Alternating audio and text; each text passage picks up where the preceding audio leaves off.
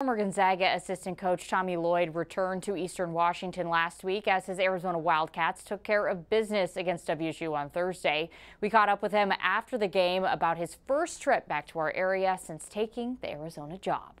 They're my family, you know what I mean? It's, 22 years. Last Wednesday may have seemed like a normal night at Jack and Dance, but in the back room, there was a family reunion happening. Yeah, we had a big group of people, a bunch of people from the athletic department and both coaching staffs, and it was great to see a lot of them face to face for the first time. Of course, I've talked to them, but yeah, it was really nice. As Tommy previously mentioned, the conversations in the Mark Few family tree are still free-flowing.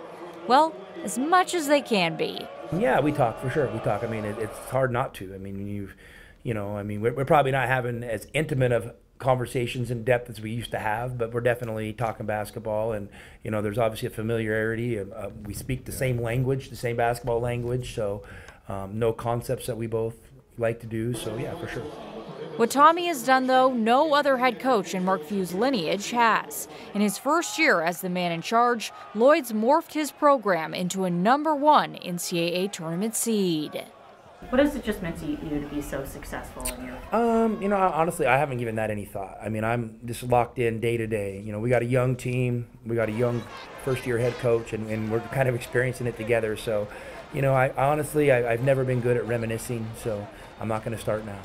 But what he may start having to do is looking forward, because he may have to play his former squad in give or take a month or so on the biggest of stages.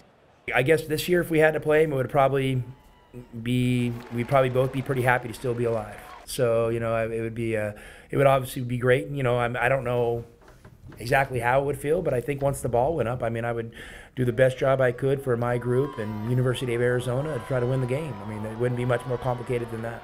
Families can be complicated, but it sure seems like the Mark Few clan is a happy bunch.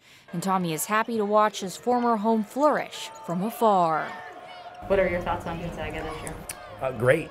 Great team, obviously well coached, got a great plan, got great players, and they look like they're built for it. Right now, if the tournament were to start today, Arizona and Gonzaga would both be #1 seeds, so that means the earliest they could meet up is in the Final Four. Of course, they could also be on opposite ends of the bracket, and if they both went out, play in the championship game. I know for Gonzaga fans, those are both scary propositions.